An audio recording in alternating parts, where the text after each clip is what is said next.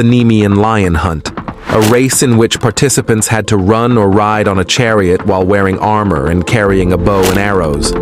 According to myths, Heracles managed to defeat the Nemean lion by strangling it to death and later used its own claws to skin it during his first of 12 labors. The hide of the Nemean lion was impervious to weapons, so Heracles wore it as a protective cloak for the rest of his adventures.